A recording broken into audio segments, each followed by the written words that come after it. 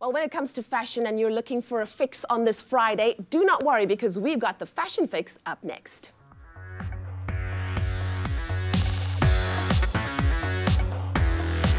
Right, it's Fashion Fix on your feel-good breakfast show, your one-stop shop for all the latest in fashion trending from around the world and even here at home. And our eclectic style squad is here to ensure that you're getting the best of the absolute best headed into this weekend. Espresso fashion editor Nick Strelitz is in the house, presenter Tabouji is in the house, and content creator Seth is here too. Welcome, Seth. Thank you. You guys make me smile. Honestly, Fashion Fix is here. Yes. Seth, you're looking amazing.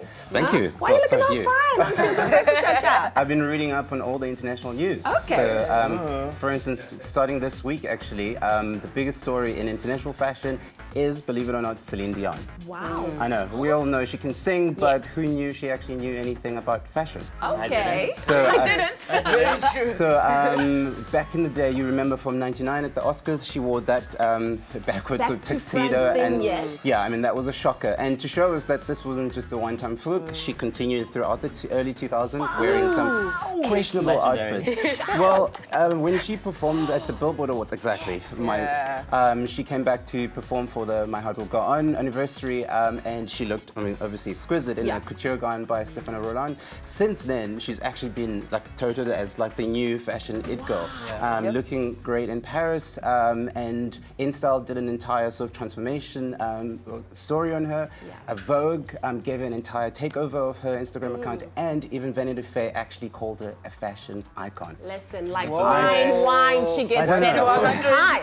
I don't know if I'm ready to believe it yet, but there you have it. Awesome stuff. Cool. Okay, so let's talk about Bonang's book launch. What's happening locally, Nick? Well, you said it, but thanks for that. That was supposed to be mine. I'm sorry. Well, Bonang is back. We talked about her last week. I'm sorry to Bush, but girl, when you got it, flown it, she's got it. So she dropped her new autobiography this week, Bonang From A to B. Personally, I think it should be called From A to Z, because A to B ain't that far to go, girl.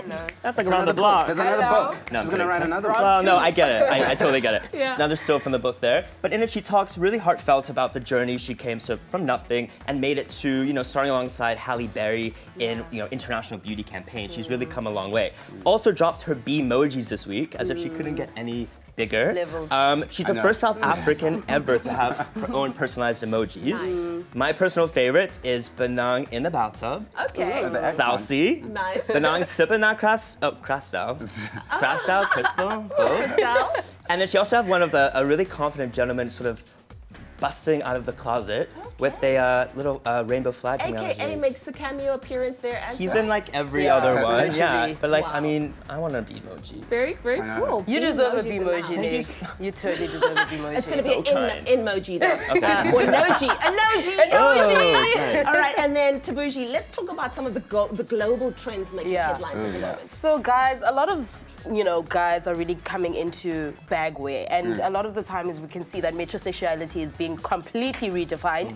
And some of my favorite bags are perfect for every type of guy, starting with the moon bag. I don't know. The moon bag. Now, gone it. are the days is this being like a tourist starter pack or whatever. This is all for guys. Wear it across your body to get that sport luxe type feel, or you can wear it across your waist to kind of get that cool kid vibe. You know what I mean? The second bag that I absolutely love is, of course, the backpack. Now, this is not the one that you used to go to school with, honey. This one, you just bring it up with a bit of leather, suede. You can wear different ones in different ways. One shoulder, two shoulder, you are good to go. Nice.